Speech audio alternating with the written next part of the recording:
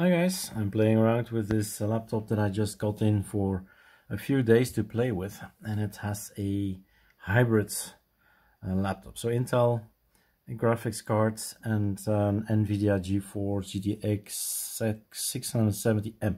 It's a rather old laptop, but doesn't matter really.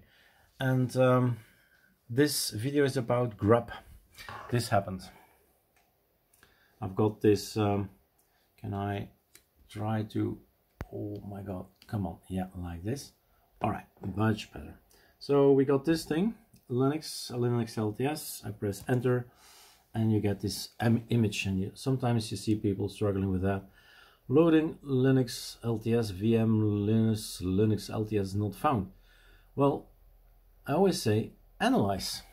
What did you do? I know what I did. Right? And the second line here as well, let's play around with it a little bit longer. Same thing. What did I do? Sudo pacman -r Linux-lts. I removed the kernel. Grub wants to boot from something that's not there. How do we solve it? That's the point of the video. So let's put this tripod where it belongs, more or less here. Something like that. What we can always do is go with an E or a tab, depends on the Linux version, to grub, and you read. What I did install, I hope, was the Linux kernel. So this echo thing is, well, is unimportant. Echo is text, right? So one line down it says Linux boot VM Linux-lts. So I'm gonna look for my delete button. There it is. Delete, delete, delete. LTS needs to go. And down here is another one, and it points also to LTS. So delete, delete, delete, delete. Then you check again if you missed anything. And down there it says something, some other text here. Let's have a look at the text.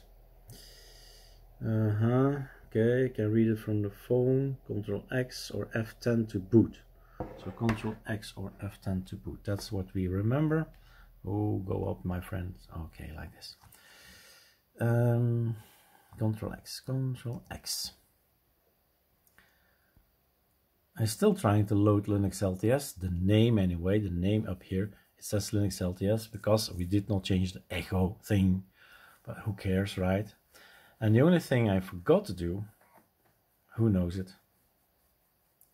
If you remove a kernel, kernels make files in the boot folder, and after you do that you run update-grub. It's an alias we have, and it's gonna tell, or the application will check, hey, what kernels does this machine have.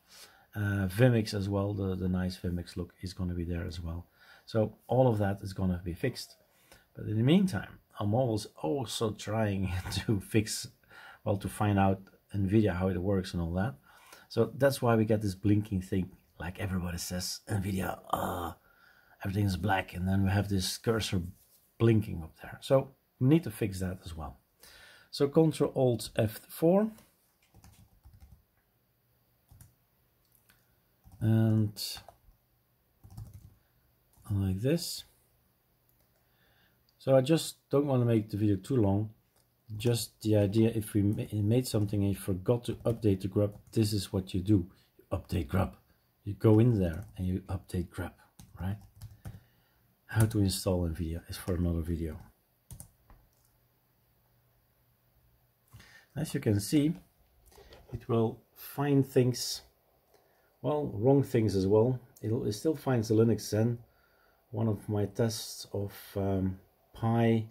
ArcoLinux kernel manager, which will not include in the system. We can install it via Yay. Probably can show you that as well, but let's not include it in the video. So hidden away is there a Linux Zen kernel that's actually not there.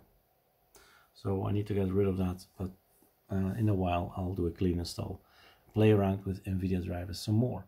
This is remembering, guys, grub doesn't load up, it points to something else, go edit it, change it, and you're up and running.